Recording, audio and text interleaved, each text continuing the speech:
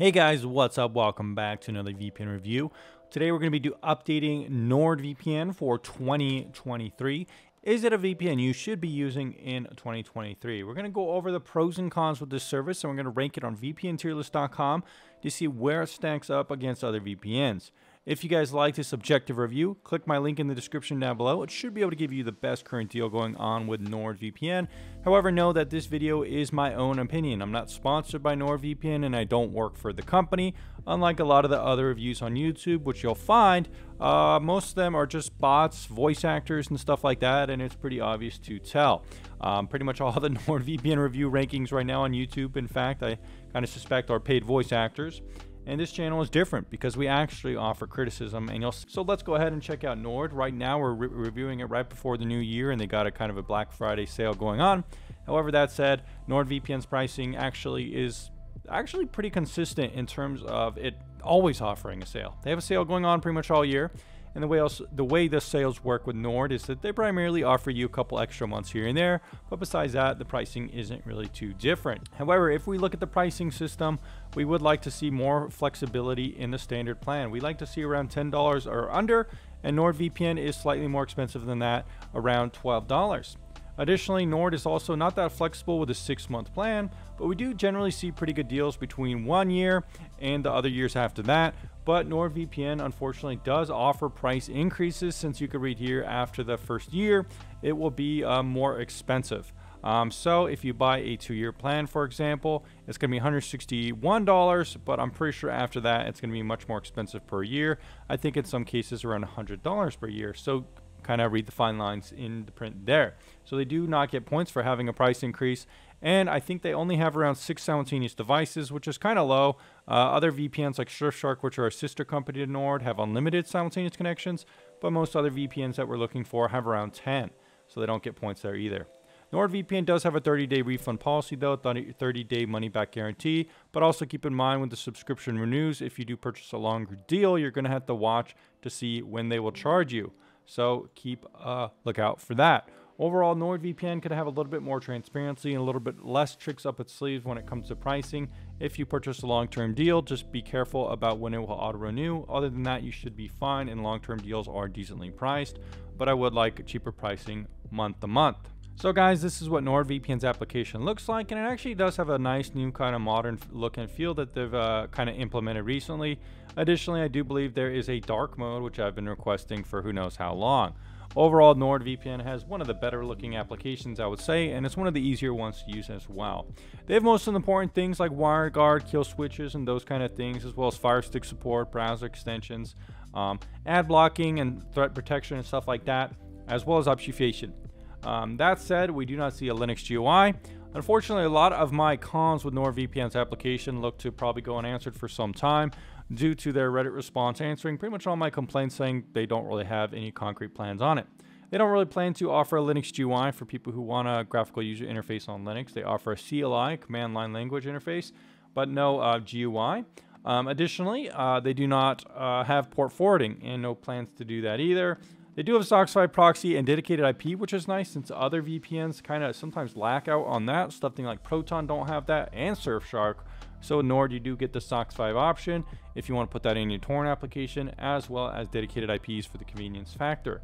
The nice thing about Nord actually is that they do kind of have remote VPN capabilities, which is nice. You could use their NordVPN mesh net and kind of play around with accessing your local network when you're not at home, which is a cool feature. Nord and only TorGuard offer that, but NordVPN is actually the only VPN to bundle it in included. So that's probably one of the coolest things about Nord is the mesh net. So they've put a lot of development into that, which is nice. So that's really cool. Now, NordVPN does kind of have a partnership with Flash routers, but they don't really offer their own kind of business through it. It's more like a partnership, and you can see that on their website here. So I'm not really going to give them points for that, but they do have some capability with it, but not a complete capability with selling their own VPN routers through their own store or any bundles or anything like that. As far as I know, it's just kind of like a partnership with Flash routers that kind of supports NordVPN. The good news is a lot of the popular routers kind of do support Nord, which is nice. Lastly, probably the biggest con with Nord right now, in my opinion, is the fact it's not open source. for such a big VPN that has dumped so much money into this product, it would be nice to see them make it open source to give more transparency and trust through the application. Once again, with some of my cons, Nord does not seem interested in alleviating this one, so that kind of sucks. Next up, however, we can talk about speeds, and with Nord, I haven't had issues with speeds for some time. Back in the old days, it used to be a slower VPN, but they've implemented WireGuard, added tons of servers, have 50 plus countries supported, and I always get optimal speeds with NordVPN, getting anywhere from 600 to 700 on my gigabit connection, which is exactly what I'm looking for. So I don't really have any complaints with speeds from NordVPN, and they get full points in that category. Another thing with NordVPN I think could have some improvement would be the privacy section. And once again, Nord doesn't really seem that interested in improving some of my cons here. They don't use open source analytics. They have ad trackers on the website, as well as ad trackers on the applications for mobile use. Some of these things definitely could be removed, and I'm not sure why they have them. And in fact, they have 8 ad trackers on the website and 16 third-party cookies, which is quite a bit, as well as Google Analytics. So it's not the most trustworthy VPN in terms of its privacy back end. And I've seen some critiques as this as well from other people on YouTube that actually critique things. Most of the other reviews on Nord, you won't see this mentioned at all. But a lot of VPNs that actually truly care about privacy, they can show it by not having any trackers, any identifying factors in the applications, which keep you more anonymous. Additionally, Nord doesn't have the cleanest history in the world. There was an issue with a leaked server key a couple of years ago. Since then, they've taken steps to remedy these kind of factors, like having audits and stuff like that, which did improve that kind of transparency for the audit. So I am going to give them points for having an audit, but they're going to lose some points for just having a little bit of ding in the history in terms of the poor security practices. I think this actually happened around 3 years ago, so 4 years as of this review. So in conclusion, guys, Nord definitely does have some work to do when it comes to some of their pricing and stuff like that, especially with the transparency of pricing, like I've criticized them many times. They also do have a lot of work to do on the privacy backend to make it more trustworthy, especially with some of these trackers and stuff like that do collect some amount of unidentifiable, or however they want to spin it, user data. So it's definitely a room for improvement.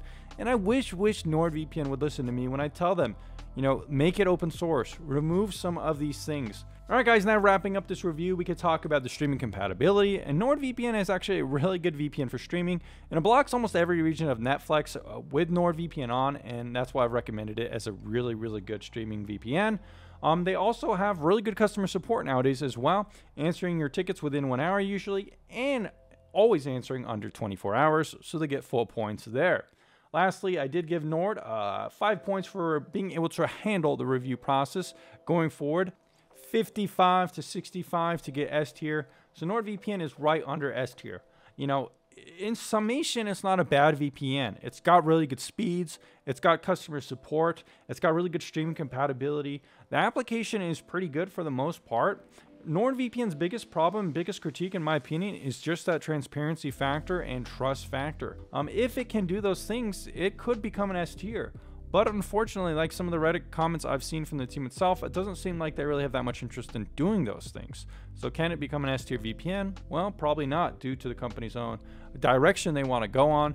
Anyways, guys, that's my final thoughts on Nord. You should get it if you really want a VPN that can do a certain number of things really well and you trust them. If you don't, there's also other options that do things a little bit more trustworthy, in my opinion, a little bit more transparent. So take a look at S-tier VPNs as well. Anyways, guys, thanks for checking out this honest review of NordVPN, and I'll see you again very soon.